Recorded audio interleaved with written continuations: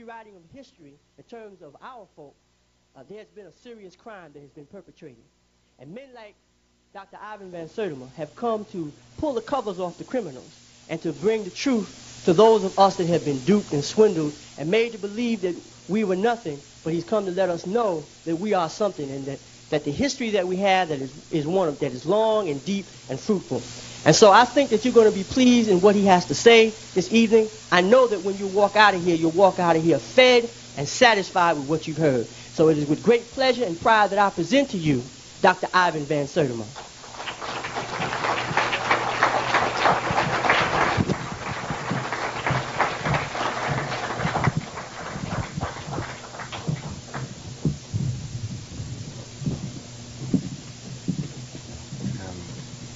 Let me begin this evening by saying that this is part of a series. It is very important to realize that Africa is an exploded star, a shattered diamond, and that its pieces have to be followed in all the continents. You cannot have a sense of what was essentially African just by going into Africa. You have to look into Europe, into Asia, into America. I have been associated for a long time with the American thesis, the establishment of an African presence in early America.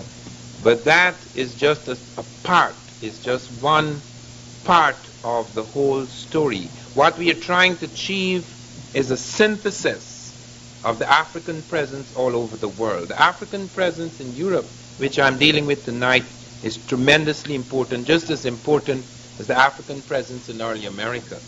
Because it really begins at the very beginning. Because there are no Europeans on this planet until about 55 to 50,000 years ago, whereas there are Africans going back 3 million years. Now, in February of this year, I sat on a panel with Alex Haley and Donald Johanson. Johanson is the man who discovered the first human being on Earth. You have all heard of Lucy. Lucy goes back 3.5 million years. But Lucy, found in Ethiopia, is not really a complete human being. It's what is known as a hominid, but it does not have the brain size of modern man. Okay, so the mere fact that man was born in Africa is in itself not important. I want you to note that. What we have discovered over the last 5 years is far more important. We have not simply discovered that man was born in Africa. What has been discovered recently is that the last man was born in Africa, and that all human beings now on this earth are anatomically African. In other words, the brain and organism that we all occupy is African, whatever the skin color, etc. This is something that is really very recent, because it was argued when I was going to university. Even though it was accepted that man was born in Africa, the argument went, man was born in Africa, and man then moved out into Europe and Asia and developed into proper man, complete man. Okay, and those benighted half human types that remained in Africa, they remained at a low level, not far removed from the low level at which they entered Europe and Asia. And then the bright ones, the complete ones, the proper ones, they then went back to Africa and gave them scraps of their civilization. This is really seriously believed. Make no mistake about it. And for the discoveries of the last few years to have made an impact is only possible because of the fact that it is coming from the very best universities. One of them, Oxford, which is an extremely conservative university, is the first to come out to announce, after study of mitochondrial DNA, the first to announce that there is no doubt that the founding population of the modern world was African. That is very important, because man being born in Africa is not the same thing. Because man could have been born in Africa, and it was argued he went out into Europe at a low-level stage, which he did, Homo erectus, not a proper, complete man, and then came Neanderthal man, and then came Grimaldi man. But what they find is that all of these stages of man are African. Every one. Africa is the only place that has the complete sequence of all the stages of man. So it is not only the first incomplete or extremely primitive, low-level brain man that is born there, but the highest form of man, modern man, was born there. So you see all the stages. The first three stages died out. The last three stages moved into Europe, Asia, and the rest of Africa. And then they died out until eventually Africa produced the complete man, which is the man we have today, modern man. They find that man in Africa about 100 to 140,000 years ago. So even though Lucy, we found Lucy 3.5 million years ago, Lucy is not modern man. Okay, modern man only goes back about 140,000. Some people put it at 200,000. What has also been established by Rebecca Kahn is that all the creatures now on this planet can be traced to one black woman who lived about 150,000 years ago. They have been able to do this with great precision because the instruments we have now, the way we can go into the blood and find out the history of man, we know that only the black has all the genes. So they can find out at what point you have these variations and mutations. Now, how did it happen? In the sense that how did the Europeans happen? How did they come into being? The African, as I say, occupied Europe. There are no Europeans in Europe about 50 to 55,000 years ago. The African peoples the whole world. However, the final man, Grimaldi man, is caught in Europe. He's caught in a certain ice circle. There's a period known as the worm interstadial, and he's caught in the ice. There are parts of Europe that are covered by ice half a mile thick. The African in that area, wherever he produces the albino, and the African produces pink people, even without mixtures. The Africa produces a pink type occasionally. That pink type is usually a type that dies easily, because if you produce an albino in Africa, he would suffer from devastating skin cancers. However, the albino that the African produced in Europe became a selected type, because in the darkness of Europe, the twilight of Europe, the ice of Europe, where you did not have the direct and intense sunlight, the albino or albino type began to survive and to be selected. So that after a while, you find a number of pink-skinned Africans with African morphology, that is the nose, mouth, the jaw remaining the same, but only the skin changing. And of course, whenever there is skin color change, pigmentation change, you also have eye color change, hair color change. That change was necessary in some places because the ice made it impossible. The situation in ice Europe, not present Europe, not temperate zones, but the ice situation created a serious problem. It created a serious problem because pigmentation does not allow for all the light in twilight zones to come into the skin. Now, sometimes this could be the vitamin D deficiency that may result can be remedied by fishing. Like you find in certain zones where there's a lot of fish, you may still find fairly dark types like the Eskimo. Of course, there are other reasons for the Eskimo still retaining, in many cases, a dark color, even though he's in the ice. But you find these changes going on. And then you find in Asia, as the African moves into Asia, you find in some parts the epicantic fold, the fold coming across the eye, like in the Japanese, some of the Chinese, etc. Because this becomes necessary as you move against certain kinds of winds on the steppes. So man's morphology, that is, man's superficial face, has nothing to do with his brain or his internal organism. That is just a cover. In other words, man's cover varies, but man's internality, man's internal organism, his brain, does not vary. And that internal organism, that brain, and that thing that is covered by the skin is African, because all the stages were African. Now, some people have argued, and there's a new school, for example, that argues that the Europeans suffered irreparable and permanent damage as a result of that mutation. I do not subscribe to such theories because I believe that what has been established in the last few years is the hard scientific ground for the equality of man.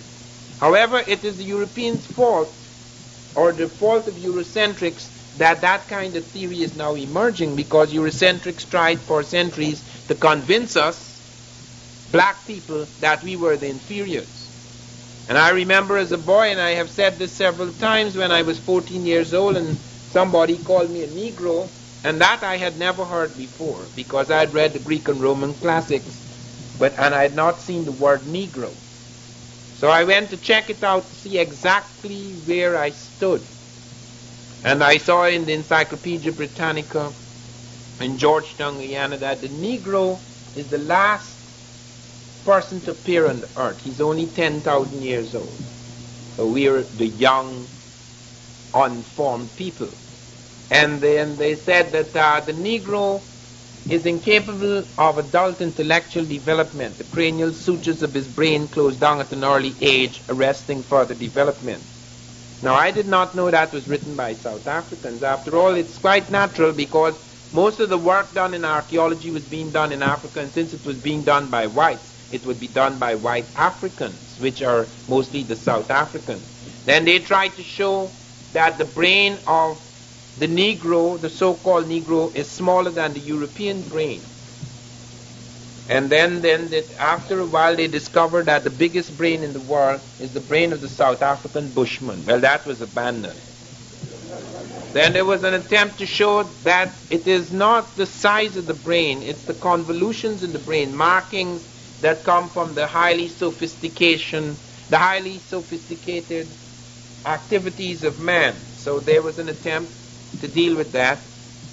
And then we found that that was not valid, because, as Sheikh Anthony Diop showed, they were making selections. They would take the brains that they could play with, the brains of diseased Africans or Africans in prison, etc., and compare them with highly intellectual European types. As Diop said, if you were to compare my brain, then you would have a problem.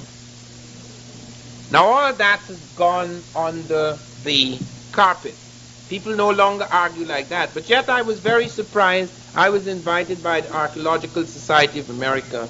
I will not tell you that it has many branches, and to save certain reputations I shall not mention which branch invited me. But nevertheless, they invited me to dinner. And while we were at dinner, we were talking, and of course they were trying to draw me out to see where I stood, whether I was dangerous to offer a speech to their society and so forth, and or at least trying to make me tame by giving me their food, not realizing that when I'm well fed I speak better. And when we were at table, this magazine had just come out, you know, with the Jerry curls, Adam and Eve, etc., and their Jerry curls and their brown skins.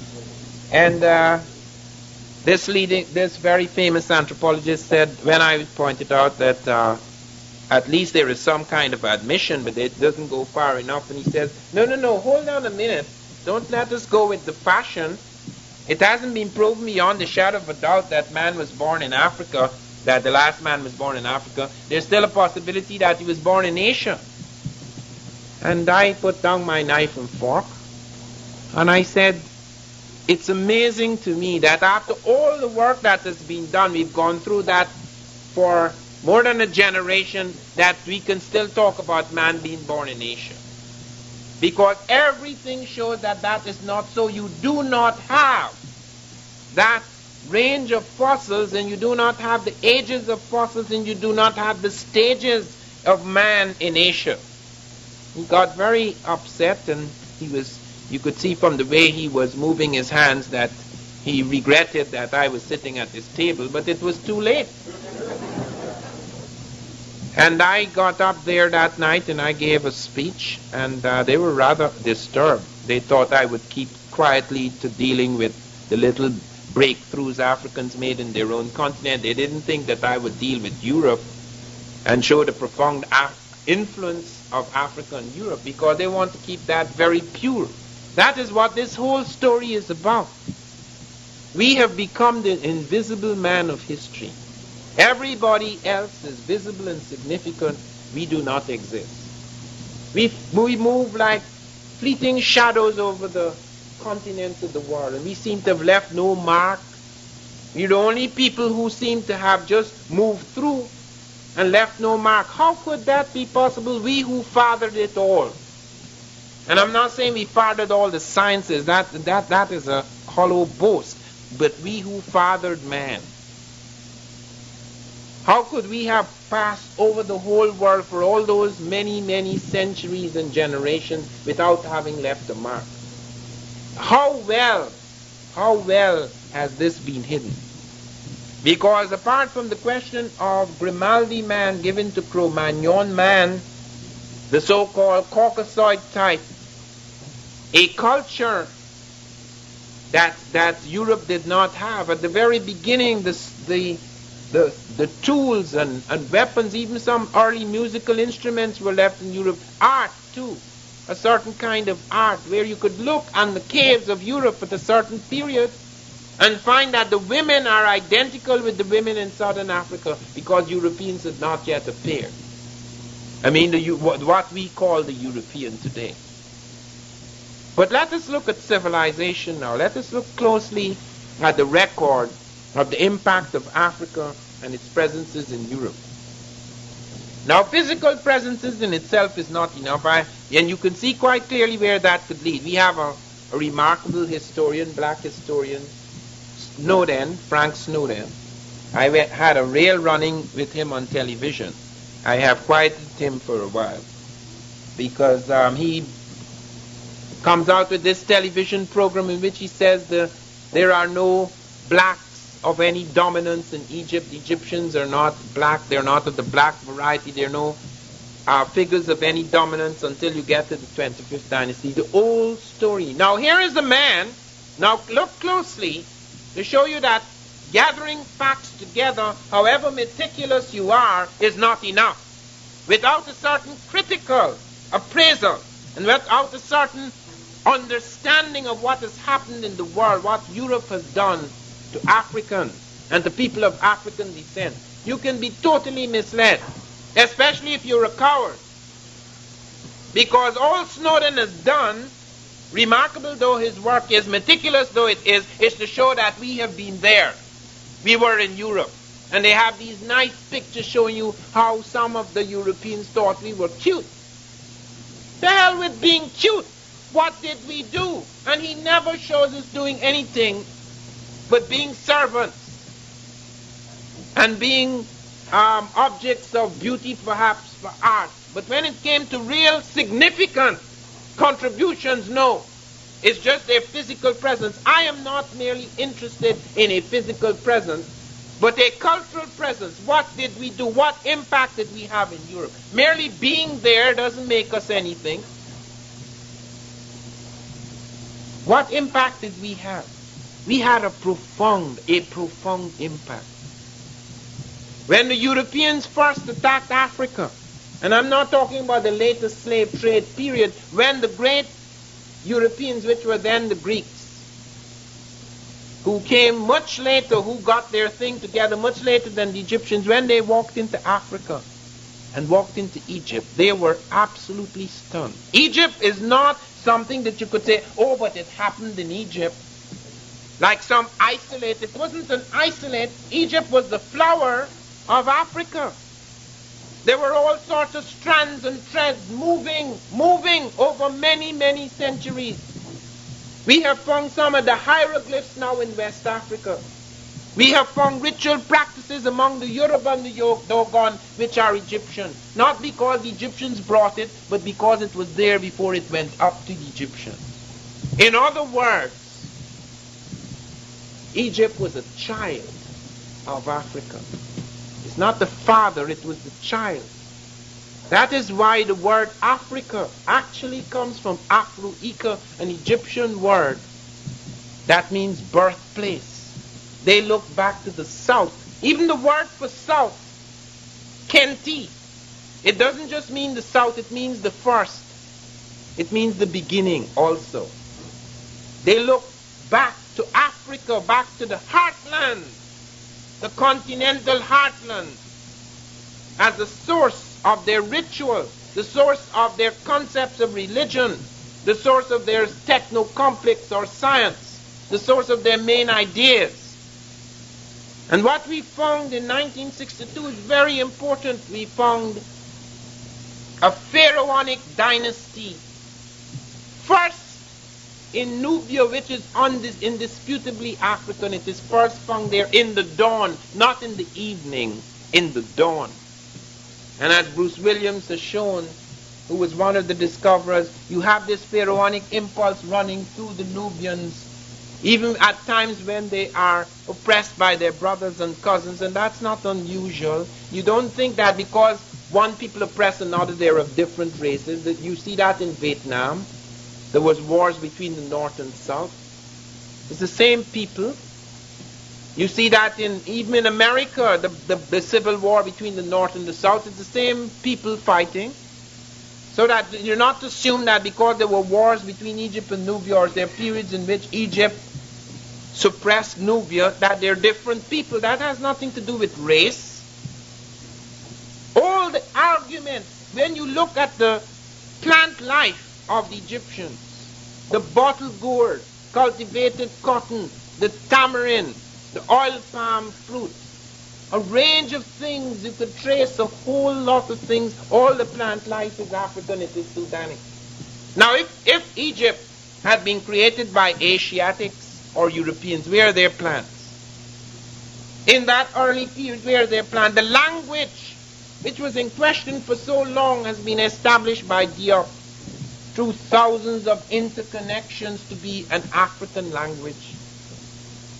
The iconography, you go back to those early kings, to Narmer, the first king of Egypt. You go back to people in the 11th and 12th dynasties. You go back to the people in the first great kingdoms. The faces are clearly African, not like the people in Egypt today. Those are not Egyptians. Okay, you have to make those distinctions. There are some Africans in Egypt, but Arab is not an African. There are some Arabs who are African because Arab is not a race. But the Arab Republic of Egypt is not an African republic. Make that quite clear, because when Diop was fighting in UNESCO, the people who hurt him most and who objected most to being called black were the Egyptians, because they had nothing to do with it. The Arabs came into Egypt in 638 AD. That is thousands of years after Egyptian civilization. They had nothing to do with it. That Arab, the Arabian type that is, had nothing to do with establishing Egyptian civilization. It's just like America. There are no Native Americans in this room. And if you go into other white institutions, there are no Native Americans. There are modern people who have migrated to this country, whether by force, as most of us have, or by invading the country. Likewise in Egypt, its culture has been changed. It's speaking another language. When you go and you look at those incredible monuments, they have nothing to do with the people walking around there. They don't even know what it means. They don't even know how to deal with it. My wife and I were in Egypt this summer, and we were photographing the wigs because we discovered that the two major clues to establish the blackness of the early Egyptians is skin and hair. Skin, lucky, because they're the only people who preserved their skin. Europeans didn't. They didn't know how. Africans preserved bodies for thousands of years. We have a picture of an African princess, 3,000 years old. Her skin looks like if she was buried yesterday. The hair, the eye, the pupil of the eyes, the skin, the teeth. Can you imagine that? Some people lose their teeth by the time they're dead. She has her teeth 3,000 years later. We're not dealing with ordinary people. This was the period in the world when blacks had a chance to sit down and do some thinking. They had overpowered certain territories and they could control their destiny. They were not slaves of anyone. And they had a chance to do their science. And it's not an accident. They were far ahead of the rest of the world in astronomy, in mathematics, in mummification, in brain surgery, in a range of medical things. It's not miracles. They were involved in their science for a long time while other people were struggling. The European had not caught up with that. So that when the first European entered Africa and touched Egypt, when the Greek touched the Egyptians, they did not treat them with contempt. I want you to note that. It's not automatic about white and black being enemies. The whites were stunned by the achievements of the blacks. And they were not only stunned, they stood in awe. So that even though they had defeated the armies which had been taxed by battles with the Asiatics and battles with all sorts of people, the Persians and so forth, when they came in and they overpowered them, they bowed down before their God. They took the black man Imhotep and worshipped him as a god. Many black women became goddesses for the whites. Isis, who was the goddess, who was the female representation of God, she was worshipped throughout Europe, a black woman. They didn't think any woman of their race had that nobility. Artemis became the goddess of chastity. Minerva became the goddess of wisdom. These are black women. Circe in the Odyssey, a black woman. Andromeda, who helped Jason win the Golden Fleece, who married Perseus, the great Greek hero. That's a black woman. It's whitewashed afterwards on the vases, but you could see in the black women in the antiquity book, you could see what it looked like originally. And Isis became the prototype of all the great Madonnas of Europe. And even when they were broken, some of them were remade with European faces, but with the black ritual color. So it went right through. Everything was affected. They couldn't understand how the Egyptians had written such advanced medical texts. You know, the Egyptians had already done a major work on the pulse. You know, the Greeks, the Europeans, only came to terms with that advance in the pulse 1,000 years later. Egyptians had books, diagnostic percussion, studies of circulation, studies of the pulse. They had chapters that were taken by the Europeans, the Greeks, and copied word for word. Hippocrates, the so-called father of medicine, the Greek, copied studies and fractures of the clavicle and dislocation of the mandible. Copied word for word. The medical school of Kos in Europe, in Greece, was an imitation of the medical schools in Egypt. Every scholar, St. Clement of Alexandria, said that if you were to write a book of 1,000 pages, it would not be enough to put the names of Greek scholars who went to study in Africa. That was the big thing, as today in shattered Africa, Africans have to go to Europe to study. In those days, Europeans flocked to Africa to study because there was nothing much to study in Europe. Their astronomy was transformed by the Africans. They did not know how to shape the year. They had primitive, inadequate calendars. Egypt gave us the world's first accurate calendar, the 365 and a quarter day year.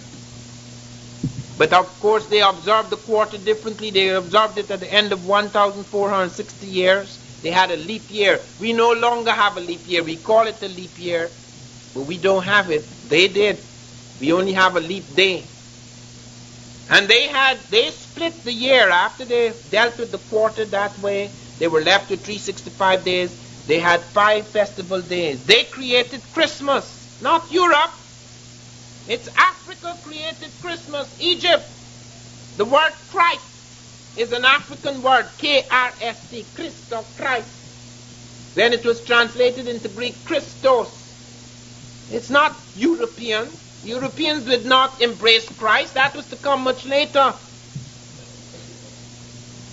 When Jesus was being crucified, it's white soldiers, Romans, who were putting the spear in him, who was putting him up on the cross because the Jews thought he should die because he had outraged the Jewish high priest by doing things and saying things that they found ridiculous. Moses had told them an eye for an eye, a tooth for tooth. Jesus said, not only should you forgive your brother 7 times, but 70 times 7. Jesus had the audacity to pick up a whip and chase people out of the temple, which they considered to be a violent act. There were many things that led to that man being killed because he carried ideas, many of which you can find among the Essenes in Egypt. There are several books written by Jews that make Christ out to be an Essene. He was profoundly affected by the Egyptians because he spent his boyhood in Egypt. He was smuggled into a village called Marathea near Heliopolis. He spent his boyhood in Egypt. When you first see him in the Bible, when you first see him in the books by his disciples, they're first aware of him at the age of 12 when he's talking to the doctors. Egyptian doctors, what doctors do you think they are? And then he disappears. People put him all over the place, but we don't know for sure what he did before he went back. But it is said in the Bible, in Hosea, out of Egypt shall I call my son. He goes back now out of Egypt back into Palestine to conduct his ministry.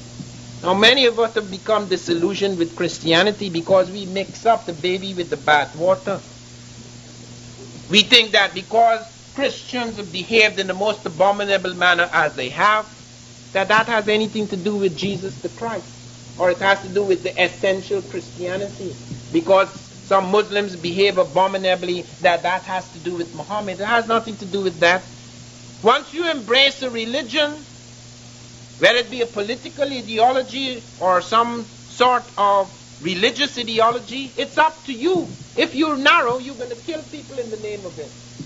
It has nothing to do with the essential golden strand in the religion or in the ideology. There's a far cry between Stalin and Gorbachev. It's the same communism they're talking about. There's a far cry between Muhammad and some of these people who call themselves Muslims. There's a far cry between Jesus the Christ and some of these people who call themselves Christians, who in the name of Jesus practically enslaved half the world. What's Christian about Europe? Everything they did to Africans and people of African descent was un-Christian.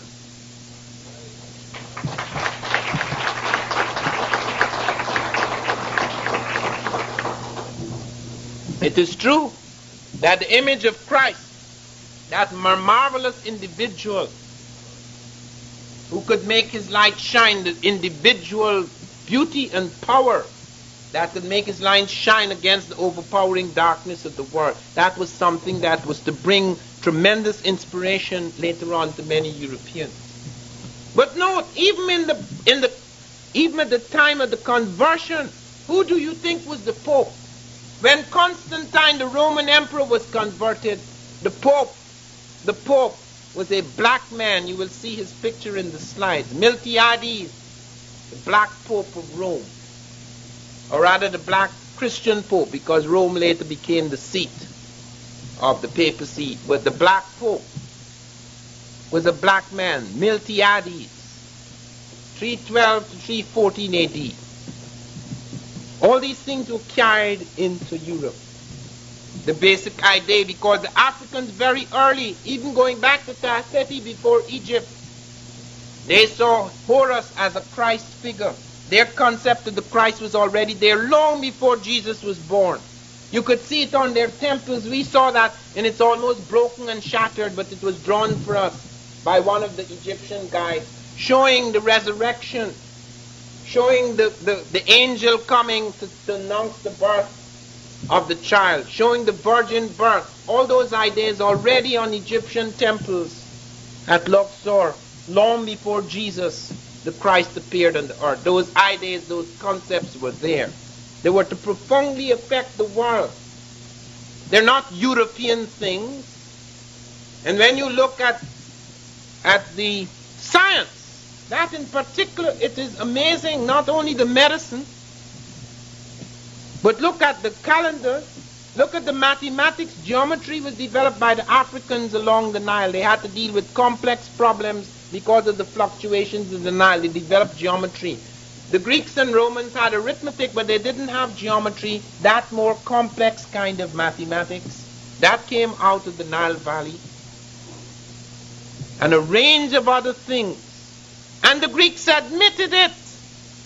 They admitted it. Now Martin Bernal brings out his book, Black Athena. And because he's white, and I'm not saying because Martin Bernal is a very good friend of mine, but I'm just trying to show you the state of mind that exists in this country, that we were saying that, the op was saying that, and nobody was paying attention, but now a white scholar says it. It's a big thing. It's like a sudden discovery. It has validity. Black Athena shows you clearly how 200, 300 years ago, it was accepted what the Greeks had said. These are black people of woolly hair, and they gave us this and that and so forth. That was known as the ancient model. No, they changed it to the Aryan model.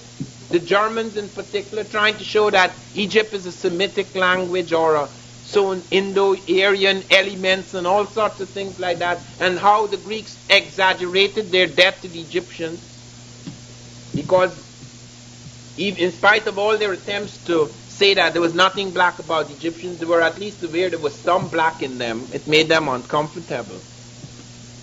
And therefore there was a long effort, especially after slavery. How can we, as Christians, enslave people who once taught us so much and telling us about how these inferior people and how we're giving them this and giving them that, when if you really studied history objectively, you would find they gave us a great deal.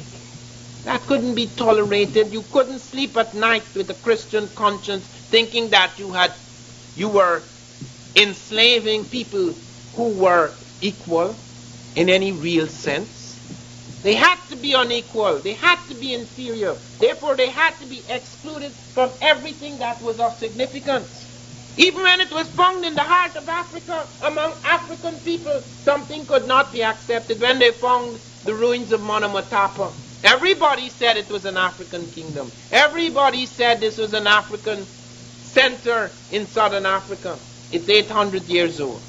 But when they saw the building and the marvelous conical tower, and these guys putting together stone in a manner in which it was never put together in Europe, well, it couldn't be by Africans, naturally not. It's the Portuguese built it, it's the Chinese built it, it's the Phoenicians built it, it's the Arabs built it, not Africans. Wherever they found something, if they found the sophisticated plant, the cultivated plant, somebody brought it. When I was studying African presence in early America, I was corresponding with the South African. He didn't know I was black, because my name Van Sertima, it sounds like a Boer name, it's a Dutch name. Okay, my ancestors were the slaves of the Dutch, because my country was once owned by the Dutch. So he thought I'm Boer like himself. I didn't say he's a Boer, he thought I'm not much different.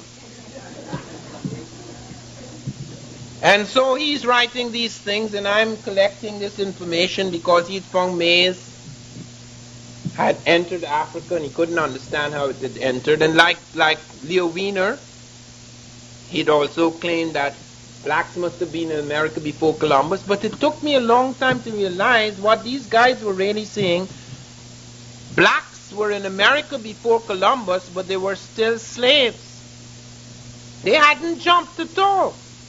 Because what he was really saying, when eventually he wrote me a letter in which he said, Van Sertima, if you find the yam, the colocasia, and the Negro, all three of them West African items in America before Columbus, someone, a human being, must have brought them there.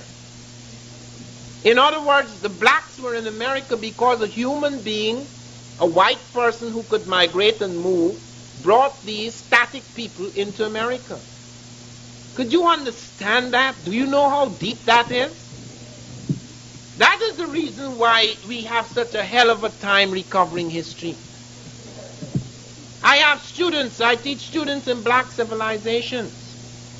After a whole semester in which I've shown them of all these various methods we've used to reconstruct history, on the plane coming from New Orleans this morning, I'm reading an essay by one of my students in which she is telling me that it's a pity we can never recover this history because we only have the oral tradition, it's unreliable. And she's quoting all of these early white scholars. And the books that she has bought at some expense from me, she wouldn't open the book. Could you understand that? She would not open the book. Now that's not true of many of my students, thank God. But could you imagine that? She has already made up her mind. I'm going to say we did great things, yes, because Van Sertima likes to say that. But I'm going to read the books that were read before because I don't have validity. I'm black. So it doesn't matter what you say, she would not, and she doesn't even know it. She doesn't know that is what the process that is happening. Can you understand the sickness? That is why we can't be casual about this. This is dead serious stuff. It's as serious as religion. And it is religion because it is making sacred again the human being. It is religious in that regard. Because that blackout, it's a blackout, a whitewash. It is as if Europe has totally overpowered us so that, as I say, we become the invisible man in history. And the whole things that come out to suggest that we are making it all up. Look at all these things. It's detailed. It's so detailed that the great thinker, the greatest scientist in Europe before Einstein, Isaac Newton, who brought about this tremendous synthesis of all the sciences at that point in time. Do you know what he was doing? Now, he is a genius, I'm not denying that, but even he was cheating. They found a book written on various elements of gravity, written by a Moor. And he had written of course, it's an obscure little book, because there was no great printing presses at the time. He's written his, Isaac Newton, his book. And he has a lot of writing on it and discussions to himself and so forth. When he died, they found it among his papers. Nobody said anything. Recently, a man in England has brought it to light. Now, Newton was a remarkable man, though, and Newton, to the astonishment of everyone, including myself, studied Egyptology.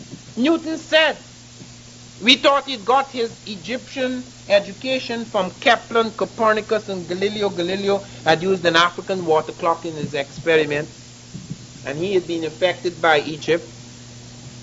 But we found that he was actually reading Egyptian texts, and he said there are three things in which some of my work has been prefigured. One, the Egyptians knew about the atom. Of course, it didn't reach the point about atomic fission and fusion. That is a recent development. But he said that they called the atom the monad, and they saw it as the building block of the physical universe, even though they had mystical notions about it. Nobody on earth even dreamt about the atom at that point in time.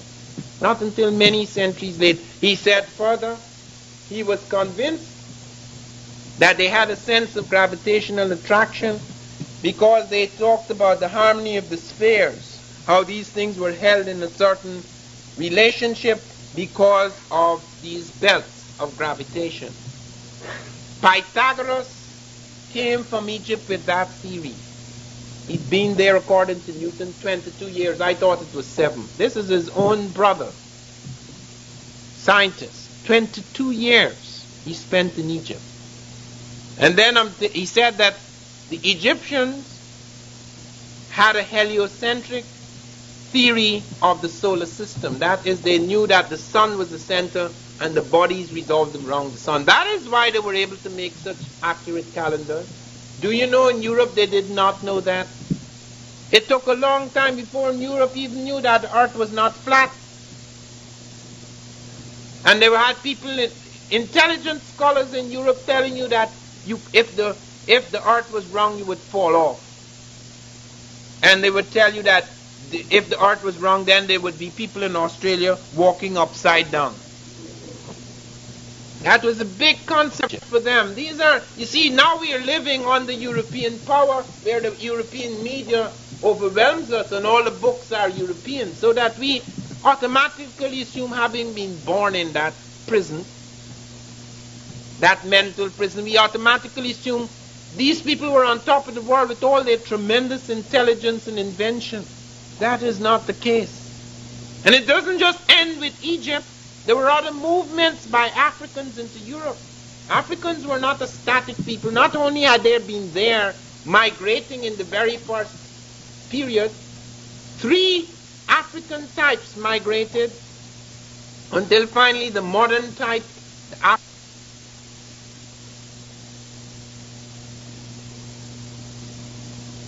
the movement, even when the Egyptians are defeated, their ideas and sciences enter Europe.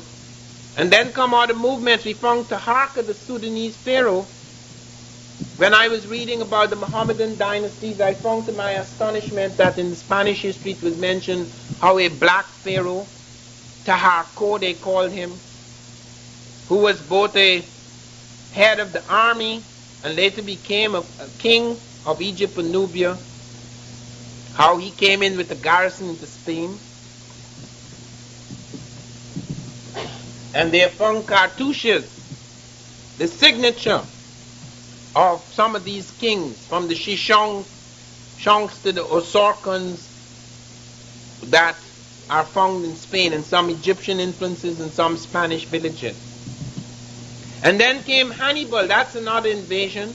Hannibal, and for a long time, although there are many books on Hannibal, they just said, well, he couldn't possibly be African. But I want to draw your attention to a very important essay in that book, Great Black Leaders.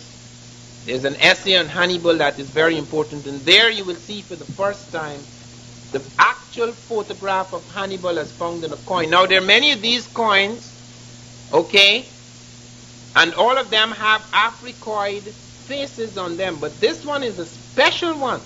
This is clearly Hannibal, because on the other side of the coin is the elephant Surus. This is the elephant, the only elephant that Hannibal rode. And there's an inscription telling you it is Surus. And all the battles that were involved, bringing the Africans and other people, mercenary armies across the Alps, and the final battle against the Romans is all described in that essay. For 10 years, Hannibal held power over a great part of Europe. But when his brother Hasdrubal tried to bring up reinforcements from Africa, he was murdered, and the Carthaginians lost hope, and Hannibal was abandoned, and he committed suicide. But very significant was the eventual movement in Europe by the Moors, and I want to say a lot about the Moors. The Moors, that there again greatly misunderstood. Who are the Moors? The Moors are a mix of people. In the Sahara, there were people known as the Garamantes. These are indigenous black people. However, there came in some fair-skinned Libyans. They're both black Libyans and fair-skinned Libyans. These people came in, and they were known as the Tawny Moors. Okay, the white Moors or the tawny Moors, but the vast majority were black Moors, the Garamantes. Then, at first, the Arabian Peninsula was peopled strictly by blacks.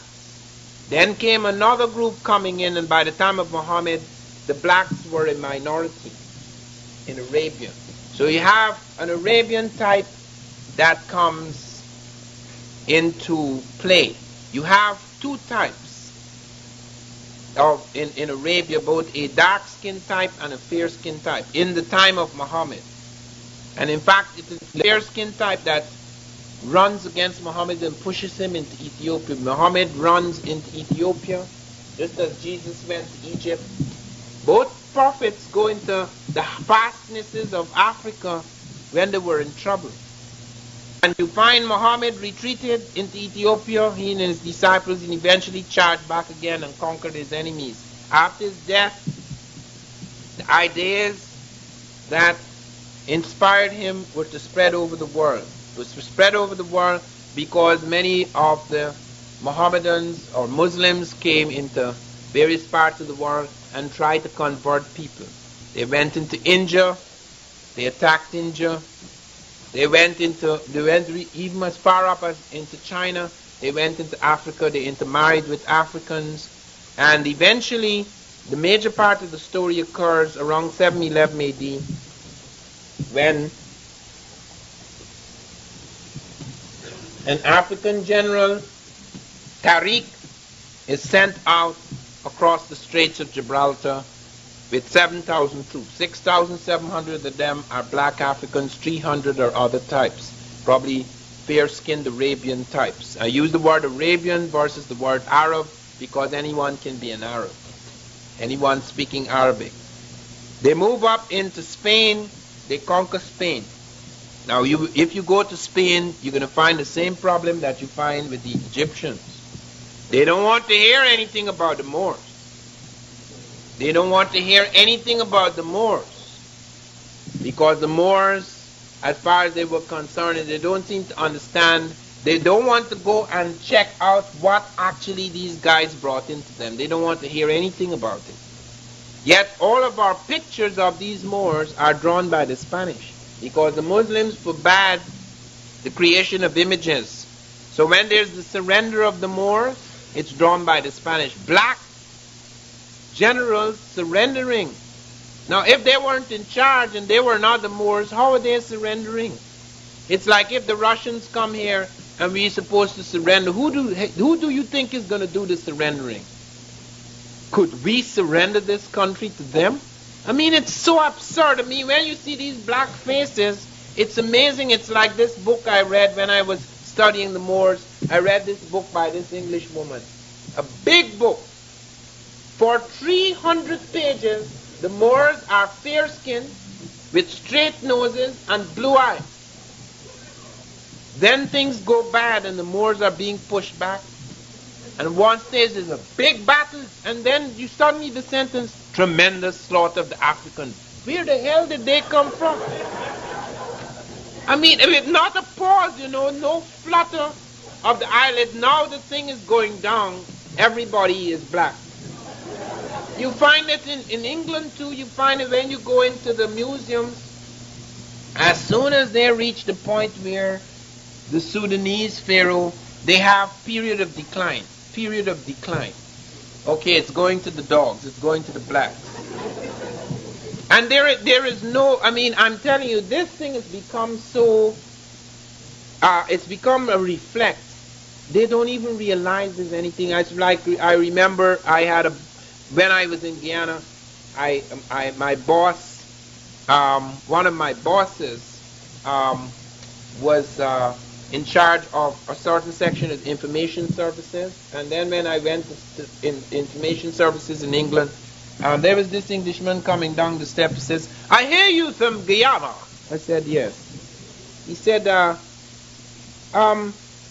"Jusa, your boss, marvelous fellow, isn't he?" I said, "Yes." He said, "Jolly nigger, isn't he?" He didn't think, he was jolly nigger.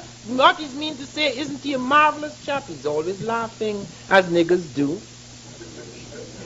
He didn't see anything wrong in that, jolly nigger.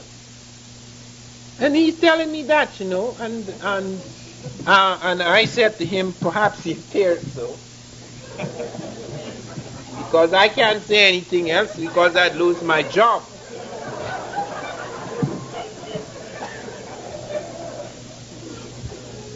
So, I mean, these curious reflexes were to reshape history. It is amazing how many things were pushed onto the rug.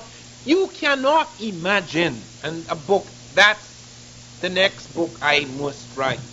Because you cannot imagine what an impact the Moors had on Europe. Greece and Rome, their glory had long faded. Europe had fallen into great sleep. Europe was so backward that a disease had struck and killed half the people. It was worse than AIDS. They had no protection. Public baths were unknown in Europe. Disease spread like flies. It was unbelievable, the low level of Europe. There was not a lighted street in Europe. There was not a paved street in Europe. The kings in Europe lived in barns. Then came the Muslims. They set up these fantastic mosques. Unbelievable things. If you see them, some of them today, they're absolutely unbelievable. They introduced public baths, unknown in Europe. Public baths. They introduced public libraries. There were private libraries in Europe for the elite who read and wrote, the few who read and wrote. There were no public libraries for the people. Europe had 2 universities. The Muslims introduced 17 universities into Europe. Everything that could be found in the outer world, everything that could be brought in where the Moors had their courts in Morocco and in Europe was brought into the universities. Everything was translated into Arabic, which, by the way, was invented by Abul Aswan, an African. It's in the diaries of Ibn Khalikan, because that script was created at the time when Arabia was largely black. It was not largely black at the time of Muhammad. And there were major figures in the Muslim. The right-hand man of Muhammad was a black man, Bilal. Some people claim Muhammad was black. I don't think he was, because he wouldn't have found it necessary to tell the Arabs they are to respect blacks. They are to treat them as equals. He also said the same thing about women. Okay, so that he wouldn't have found it necessary to make those edicts if he was black. I wouldn't say that some of his family he didn't have family in his extended family who were black, but he himself, we cannot establish that he was black. But his right-hand man, Bilal, was black. And many of the major figures at this time are black figures. That thrust into Europe brought 4 dynasties, and the last 2 dynasties were actually created on the Senegal River. The Almoravid and the Almohade dynasty, those were overwhelmingly African dynasties. The first dynasty, the Umayyad dynasty, had major African elements.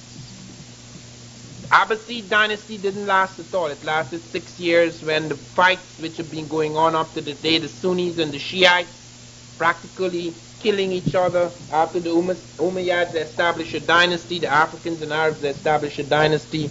The royal family was holidaying in Damascus, and the Shiites killed 76 members of the royal family and seized power. And then the Umayyads retreated. Abdurrahman retreated back into Africa, brought a great African force back and smashed the Abbasids' renewed power. And he insisted that everybody should live in harmony, that they should not take spite against that Christian, Jews, and Moors should have equal rights. He also insisted, that one thing he did insist, he did not, and this is one thing people say, well, okay, but you invaded Europe too, so what are you talking about us invading you? Well, we, the Moors, of which we are a critical part, did not destroy the legal system of Spain and Portugal, did not destroy their churches, did not destroy their language, did not destroy their humanity. So that is not the same thing. Invasion is something everybody expands and invades, but it's not natural to treat people like dogs, like chattel. That was very special. Even in the Romans, when they had slaves, they had laws governing the slaves, far more sophisticated than the laws governing Negroes, quote unquote. So it's not the same thing. That claim cannot be made. That cannot be thrown in our faces. And look, the things they brought in, everything that could be translated. Out of China they brought gunpowder. Out of India they brought the numbers. Europe did not have numbers. It had a number system, but it did not have ciphers. The Romans, more advanced even than the Greeks, had letters for numbers. 1 is 1, 2 is 1, 1, 3 is 1, 1, 1, 4 is 1 V. V is a letter. 5 is V. 6 is V1, 7 V11, 8 V111. That's how they counted, laboriously. The early Africans, the Egyptians, had ciphers. Greece did not. Rome did not. And who do you think brought the ciphers we're using today into Europe? Not Europeans. Europeans didn't invent 1, 2, 3, 4, 5, 6, 7, 8, 9, 0.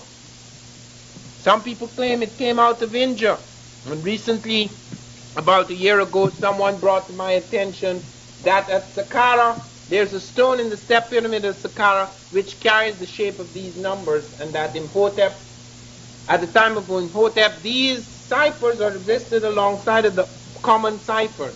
But we have no dead proof of that. I have sent that around to 6 black mathematicians and no one has yet replied. It is possible one day we will be able to solve it, but one thing is quite clear, it is not European. So comes things from all over the world, the compass, the astrolabe, the ciphers, the calendar, all of these things coming from, and then you're going to hear about how we did it all. We made the world. You see, these are the little people who were backward and did not have a brain like ours, did not have as many convolutions in their brain. Even scripts, which we take for granted, how Europe became so literate. Europe was 99% illiterate the time the Moors attacked in 711 AD. So was the rest of the world. Small cliques everywhere read and wrote. The large amount of people did not. With it was the Muslims who made education important. They made it necessary at a certain level you had to have education. And guess what they introduced? The Africans and Arabs coming out of Morocco and other parts of Africa and Arabia brought into Europe a whole lot of things. Air conditioning for the first time. Bringing water, underground pipes. Bringing water from the mountains for the first time. Baths, public baths for the first time. And bringing so many things, all the great fruits of the world, strawberries and lemons and dates and all of those things introduced into Europe for the first time. The silk industry introduced to Europe for the first time. The rice industry introduced into Europe for the first time. And all the things like us today, for example, in sophisticated Japan, the best cameras, the best radios, the best cars, etc. It's so frightening that at that time, the best things in the world were where the blacks and the Arabs were. The tanneries of Morocco, the sashes of Almeria, the carpets of Tulala, the steel of Damascus, all where the Moors had their centers, that is where the best things were. They introduced optics. The first eyeglasses in the world were made by the Moors. The first experiments with the camera, although it was not yet perfected, was made by the Moors. And we never hear anything about that. They wrote long agricultural treatises. All these things were introduced. The first lighted streets in Europe, the first paved streets in Europe were made by the Moors. And all this in 1492 came to a brutal end. It came to an end before. It came to an end around 1230 AD when the Moors started to retreat until they were left with one place, Granada. And in 1492, the same year Columbus sailed for the Caribbean, came the forces of the Spanish defeating the rest of the Moors who had been split by battles between the Sunnis and the Shiites. They were weakened. The slave trade had weakened, had already begun to affect other parts of Africa. And then eventually you find the fall of the Moors in 1492. And that fall was a tremendous fall because it was to change so many things. And the most important thing it was to change was the attitude of the world towards people of African descent. Because there was a deliberate attempt to destroy everything, to destroy even the memory of that time. In 1492, Cardinal Ximenes ordered everything to be burnt that was Arabic. 84,000 manuscripts at the time when the printing press had not been invented. And when a manuscript, there could be no more than 2 or 3 of a manuscript, all that was burnt. Deliberate destruction, just as in America, there were 3 massive burnings of books. And so we look back to that period and people could come and tell us, but what did you do? What did Europe do? As I said to Congress on July the 7th of last year, these ships of Columbus, not one instrument in those ships was European. The sails were Arab Latin sails, which Arabs and Africans were using on other oceans. The compass did not come out of Europe. The astrolabe did not come out of Europe. They did not even know how to plot latitude and longitude. Columbus struck out for the latitude of Japan, hoping to land in India. And he himself says it. He says, I have 8 or 9 pilots aboard the ships, and they are like blind men. My pilots are so ignorant, I am afraid that they will not find again the lands I have discovered. Unquote. This is Columbus himself, talking very honestly about the level, the sophisticated technological level they had reached. And their ships, those were no big ships, were vast ships that were put on the ocean. The Chinese report ships from Africa 2 centuries before Columbus coming with elephants. Can't take elephants to China in a dugout.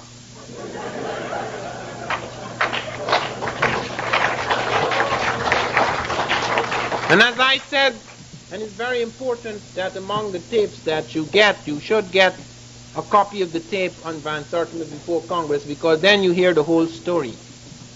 You hear all the voices in the chamber, etc., because I did embarrass them. Because the chairman of the Overseas Congressional Committee, which is looking at the work of the Christopher Columbus Quincentenary Commission, and they're going to have this big hullabaloo in 1992. But they're not going to get away scot-free, because we're going to have our hullabaloo in 1992 as well. But they asked them, do you have any blacks on your commission? No. Any Native Americans? No. So how could it be an American celebration? Who are you celebrating?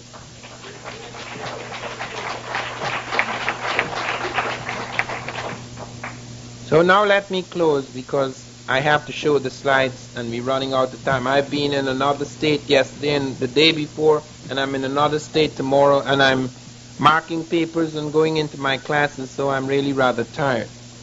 But I want to close by saying that the story of the African presence in Europe is one of the most unusual stories. It is very, very central and pivotal, and it is central and pivotal because of the fact that Europe has dominated us for the last 5 centuries and has brought us to a point where, even though we've gone beyond slavery, naked, brutal slavery, there is a slave master walking about in our heads. We have become our own slave masters. We have that policeman walking about in our heads. And we have a situation now where, even though the facts are coming out, it's as if there's a resurrection of facts. We are still in that state of death, that state of sleep, in which we have been for centuries. And let us therefore remember, this is the one thing that struck me tremendously, was that towards the beginning of this century, there was a town in the West Indies. I can't remember where at the moment, but there was a volcanic explosion. And only one man survived. He was a prisoner. He survived, Montpellier, thank you. He survived because he was slightly on the ground. He survived because he was half away from the disaster on the surface. That is the black. And that is the message of this century. That when the volcano erupts, that blows away this crust of life, let it be that whatever else happens, that magic, that beauty, that power that exists within us, imprisoned though it is now, will be the thing that will survive. Thank you very much.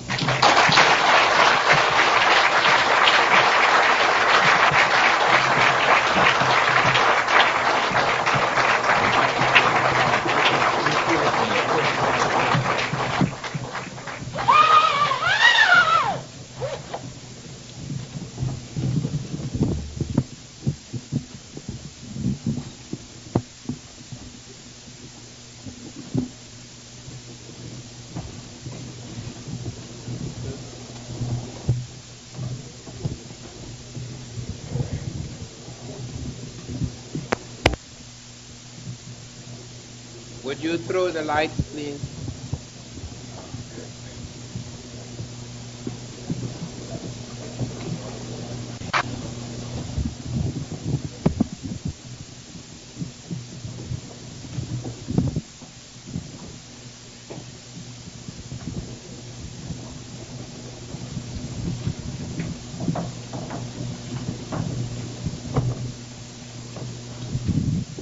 Okay, hold up on the lights for 1 second. We need to set up.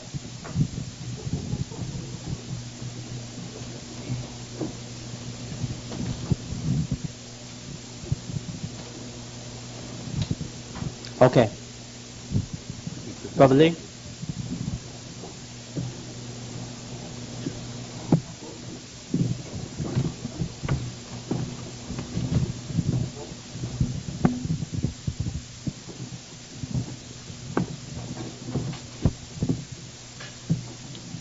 Okay,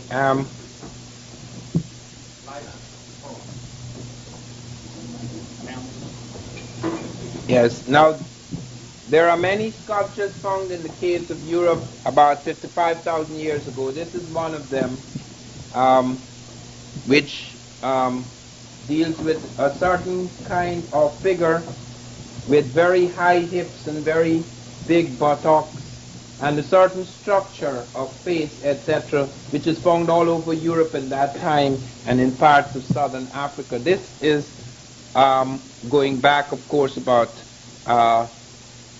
55,000 years ago. Next.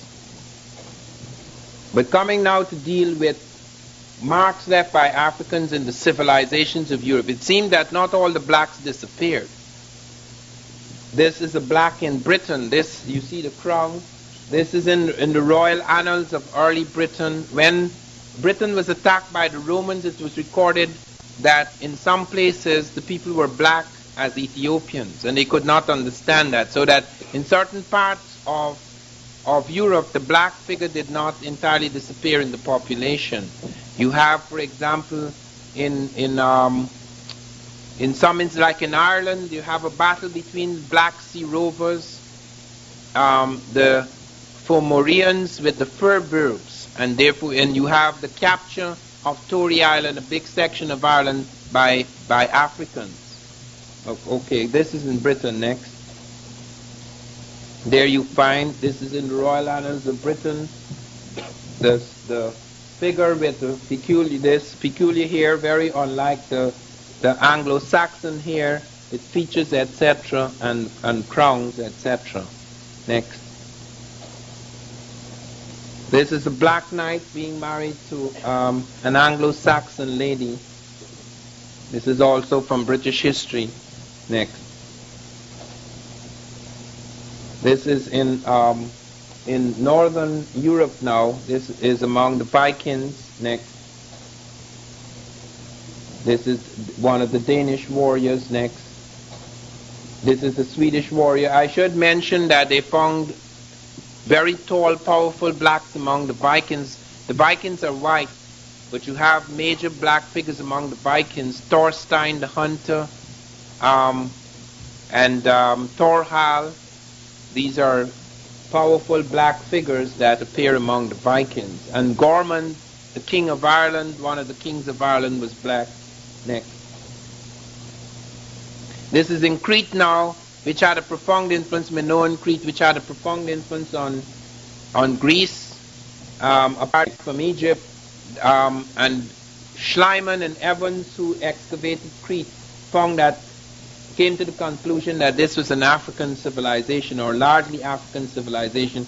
Here you see this goes back more than 3,000 years. You could see the drawings of blacks. Next. This is the war party. This is the navigation scene. Once again, look at the ships. This is more than 3,000 years ago. Look at the curve of the ships. Look, the people who are in the vessels, not just the rowers, but in the main vessel where the chief is. These are all blacks. Next. This is the stag hunt with the blacks again. Next. This is the army captain of the Cretans, black. Next. This is a priest, Pylos, in Crete, black. This is to have a profound influence on Greek civilization, not just the, as I say, not just the Egyptian. Next. This is the god Bes with African type features. Next. This is Isis and suckling Horus. This was to be the prototype of the Black Madonna, which was to be found all across Europe. Even the Roman Emperor Caligula, that lunatic, had a shrine to Isis. Next. This is Isis again, arms outstretched. Next. This is the Black Diana. This is found in Europe. Next. Here again you see the Black Madonna. Faces changing now, where the face is becoming a little more European, but the black thing is retained. Next. And the idea. Here one very striking. This is in Spain. This is the Black Madonna and Child. These served as images of Mary and Jesus for many centuries until the time of Michelangelo. Next. This is the Black Pope, Pope Miltiades. This is a portrait done more than 1,000 years ago. It's been removed from the church. The Vatican probably has it, the original. This is 311 to 314 AD. This is the time during which Constantine was converted. Next. There are 25 saints in the Roman Church which are black. This is one of the most famous, Saint Maurice. This was the patron saint of Germany and Austria until the time of Hitler, when he was removed. Next. Here is Saint Maurice, very famous saint of the Roman Catholic Church. Next. This is Saint Benedict the Moor. Next. These are now one or two blacks who became very famous and boasted about their black blood, mixed blood. Alexander Dumas and Alexander Dumas pair became a very famous swordsman and lover and writer in France. Next.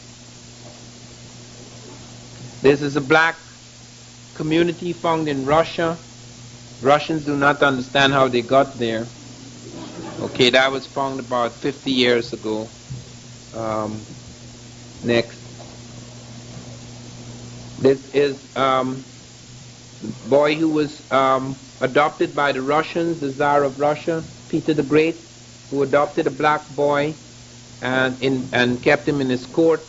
He came to be known as Petrovich Hannibal. It's not to be confused with Hannibal the warrior. This is Petrovich Hannibal. He was made general-in-chief of some of the Russian forces. He was also appointed head of the International Commission by the Russians to negotiate a treaty between Sweden and Russia, a border dispute between Sweden and Russia. He also was an engineer. He was tutor in mathematics to the Crown Prince of Russia, and also he was responsible for a major section of Russia because Tsarina Elizabeth put him in charge of a great section of the peasantry. So he was greatly respected. He is the maternal grandfather of Pushkin. Next. This is Pushkin, who boasted about his black ancestry. He became the most famous poet in Russia. He transformed. The reason why he became so important is because he started to write for the people. The Russian language was only used by as a literary language. The Russian language is used by many people, but as a literary language, it was not used a lot. French was used. It was disrespected by a lot of the Russians until Pushkin wrote, and Pushkin made the language come alive, so that he became very famous. He, however, started to write for the people, causing disturbances, so that the Tsar threatened him. He persisted, and he was banished. And then they felt sorry for him, and he was brought back from banishment. But after that, he was told not to write again, and he became a playboy and started running about the place with a lot of women. Eventually, he married a woman who had a love affair with a Russian officer, and Pushkin challenged him to a duel, and he was stabbed in the stomach, and he died. But the Russians were so afraid because of his popularity that students were forbidden to cut classes on the day that Pushkin died. But for many days afterwards, thousands of Russians filed past his bier. Next. Here's the Black Venus. Next. There was a great fascination with the black woman. So many of the painters drew naked black women. And black women became to represent the most sensual woman in the world. And as a result of that, many of the noblemen and kings desired black women. And there were lots of affairs between kings and black women. This is particularly true of the French kings and the Portuguese kings. It's also true of the Italian noblemen. You find, for example, the Medici as well as the Gonzagas, the two most powerful and richest families in Europe. They both had black women, and as a result of this, you have the next slide. You have the Duke of Florence. He was the son of a pope, the liaison between a pope, Pope Clement VIII, who was Cardinal de' Medici, and his mistress, producing the Duke of Florence, who was put in charge of a great part of Italy. Next. This is the Black Nun of Moor. This is a result of a liaison between Queen Therese of France and a black man in her court called Nabo. She had been very jealous because her husband, Louis XIV, was having an affair with a black woman, and to spite him, she had an affair with Nabo in court. And when this black child was born, the King of France said to his doctors, "How could I give birth to a black child?" The doctor said, "You see that black man in your court, Nabo? It is possible that while your wife was pregnant, he looked at her, and the child turned black." And the king said, "It must have been a very penetrating look." Anyway, this led to scandal, and she was smuggled into a monastery where they visited her for the rest of her life. They did not allow her to live in the palace. The Duke of Chartres fell in love with her, but could not get permission from King Louis XIV to marry her. So she was taken back to the monastery where she died. She's known as the Black Nun of Moor. Next.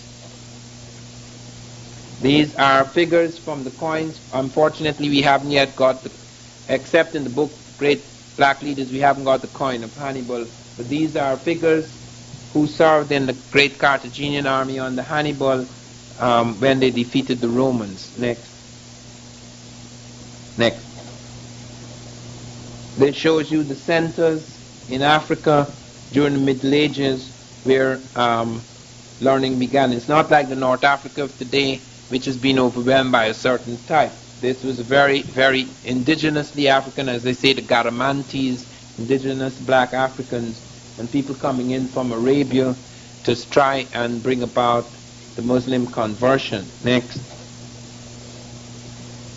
This is one of the chiefs of one of the Moorish sections of the army. Next. Bearers of the veil. This is from the Senegal River. Next. This was the Prime Minister of Sicily, because the Moors did not just enter Spain and Portugal, they also entered Sicily. This is Joan Maurus, who was the Prime Minister of Sicily. Next. This is, you can see clearly now here the enemy representing these types, so you can see very clearly their faces. This is in the heart of Europe. This is in the heart of Europe now. This is about the 10th century, more than 1,000 years ago, blacks coming through Europe. He's clearing the way as the black dignitaries enter into the street. Next. We have a problem there. We've gone back instead of forward. Yeah, okay. Now this is the circumcision ritual, again held in the heart of Spain, where the blacks are having a big festival in the heart of their dominions in Spain. Next. These are black noblemen playing chess in 12th century Spain. Here they are. Okay. Next. This is a black in Morocco. This is probably a painting, but this is more recent. Next. Now this is a very important document.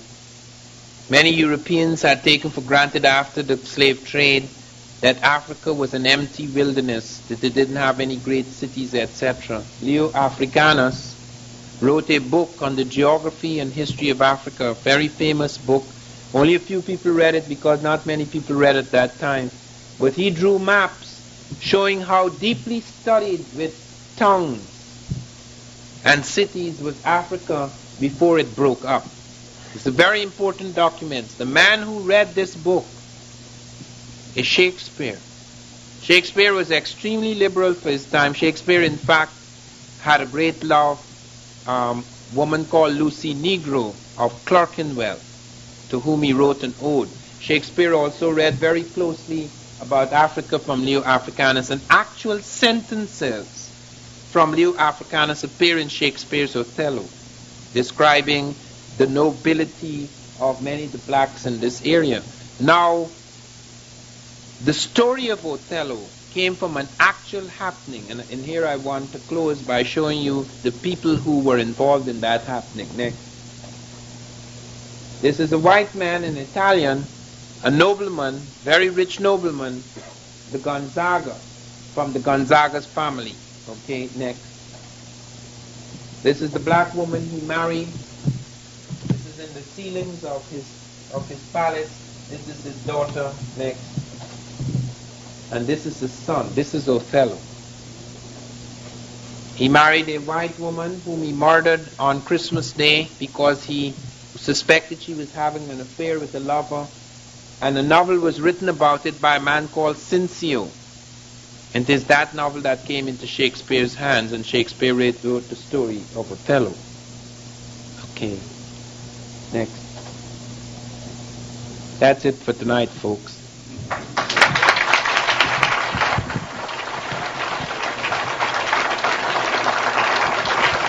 Dr. Ivan Van Sertima.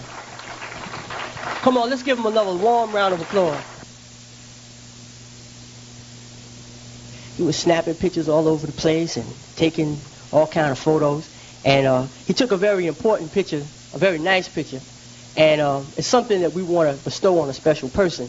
We're going to ask Sister Karen Daughtry